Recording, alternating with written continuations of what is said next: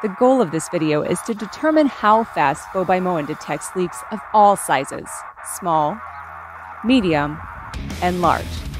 This video is going to cover all these scenarios and give you a preview of what you can expect from FLO by Moen if you are considering one for your home. First things first, here is the starting point where these tests began. This set of tests were run on a recently installed FLO. The week-long learning cycle was over and an additional week had passed, so there wasn't a lot of system learning on our household habits yet. I had run a full irrigation cycle where I flood irrigated my citrus trees in one day, the week after it was installed. The first series of tests were medium to large scenarios. These involved running the water through a hose bib to irrigate the citrus trees instead of wasting the water. The first test was at full blast, maxing out at 9.2 gallons per minute. 5 minutes in, I received the first round of notifications stating there was a possible problem and that 53.3 gallons had already come out. The water was shut off at 11 minutes with 102.2 gallons used. My next test was at 3.1 gallons per minute. At a slower flow rate, this event triggered a notification after 14 minutes, and the water was shut off at 19 minutes with 66.2 gallons used. A flow rate of 1.5 gallons is caught at 20 minutes and shut off at 25 minutes with a measurement of 38 gallons. Half a gallon a minute triggers a notification at 24 minutes, and the valve automatically closes at 29 minutes with 14.5 gallons used.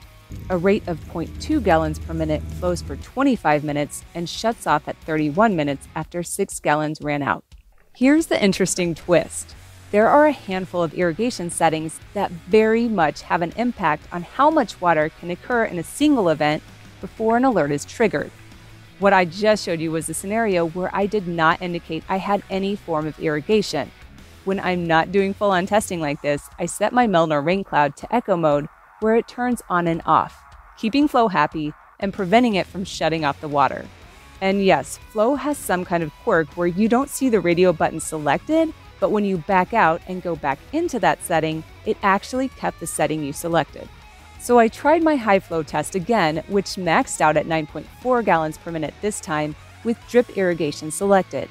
With this setting, the high flow event did not trigger a critical alert for 35 minutes. At that time, 327.8 gallons had come out.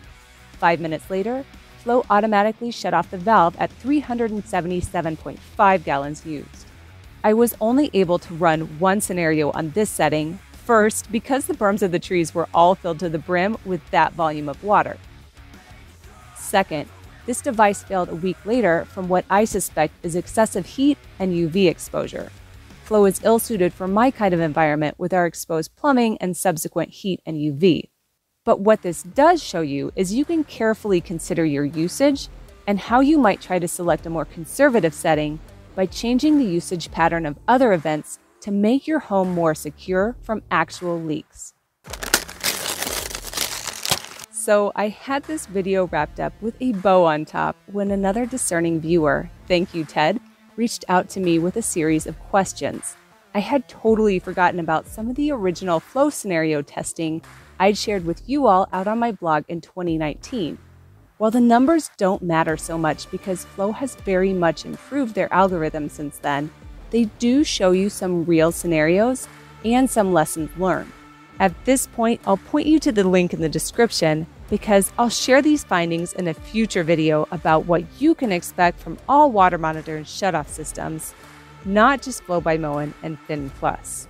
Now we're onto the really small leaks, which won't be caught any other time than during an automatic or manually run health check. And for those results, that's what next Friday's video is all about. I will also be sharing the exact same testing with Fin Plus in the near future, so consider subscribing so you don't miss those tests. I will add links to all those videos in the description when they come out. I also have another video on a full walkthrough of all the notifications you can receive from FLO when a leak occurs, which I only touched on the alerts within the app here.